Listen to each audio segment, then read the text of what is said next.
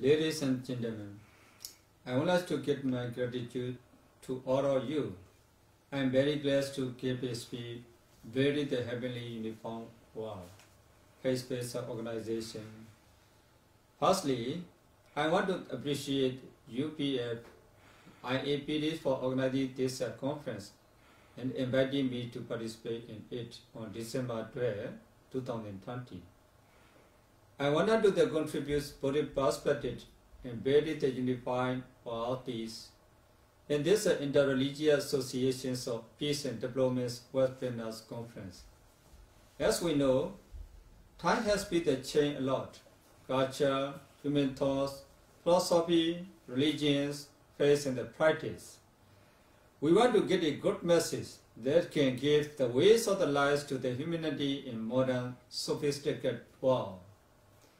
Today, the nations of the world face many problems, especially in the areas of the human security and peace. After World War II, nations agreed to create the United Nations to establish peace and solidarity amongst the different nations to avoid war, terror, aggression, and invasion. But unfortunately, such a noble objective still has not become true, as many parts of the world still continues terrible war, territorial dispute, religions, ethnic and political conflicts, etc. Because of this unfortunate situation, peace-loving people, including political and religious leaders, look for the urgent and effective solution to establish peace for the planet.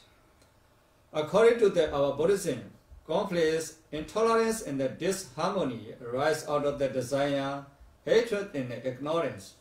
To develop confidence, tolerance, and harmony, it is extremely important to cultivate common values of the universal ethics.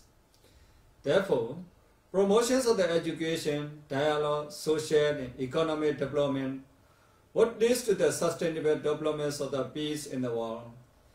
The Buddhas are welcome teachers of other religions, but never attempts to combat the enemies of the arts and anyone to change their belief. Traditions of tolerance, traditions of the teacher in this regard. We find the evidence throughout the Pali canons, where the wandering ascetics, Sophist, and the philosopher come to meet the Buddha and discuss or exchange their different views concerning the ways of spiritual practice and liberation. Today, it has become an urgent and necessary to provide venues to build the world peace through understanding the different culture and religions, because the cause of the religions and ethnic conflicts in the world today has their root in the misunderstanding religious beliefs and misinterpretations of the scriptures.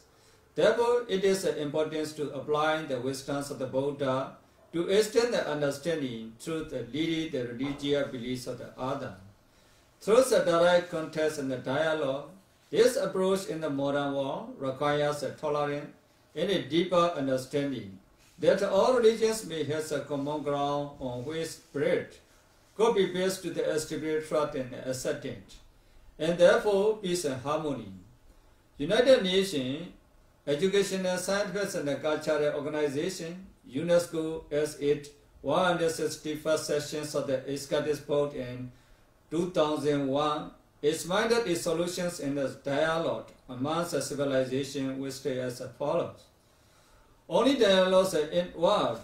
The dialogues of the peace is very much the cultural dialogue as well. Many nations and the peoples now have memories of the history, grievances and the cultural slight. Dialogue alone being these clear into the open, where they may be assessed with a full intellectual honesty and deep concern. For one another's merits, only then can pass around be finally laid to rest. Cultural dialogue thus help dispel the germs of the war, sow the seeds of the peace and any chance for the lasting, harmoniously development. UNESCO is one of the world forums for such dialogue.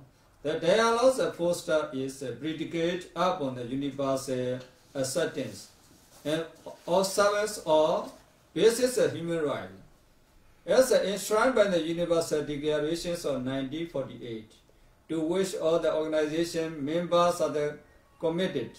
Within the both moral framework, each culture knows that the voice is a heart, weight, and respected. Our Lord Buddha, with his great compassion for the world, required his follower to practice the full boundless state, loving kindness, compassion, sympathy, joy, and equanimity, Metta, Karuna, Mudita. This practice of Metta or universal love began by suffusing one's own mind with a universal love and then preparing it to one's family, then to the neighbor, to the village, country, and the outer regions of the universe. The concept of the just society is unthinkable today in our modern world until and unless the people reduce their unlimited desire, hatred, and ignorance. A just society may be established in the world when the nations and the rulers of the world stop the fabrications of the arm or some mass destruction and use the wealth for mass construction through the social development and eliminations of the social injustice.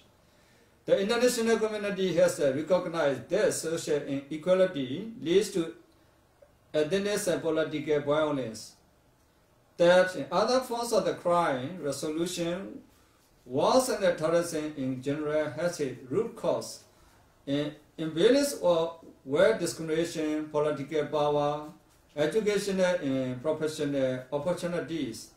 The Buddha views extremely poverty as a cause of the violence.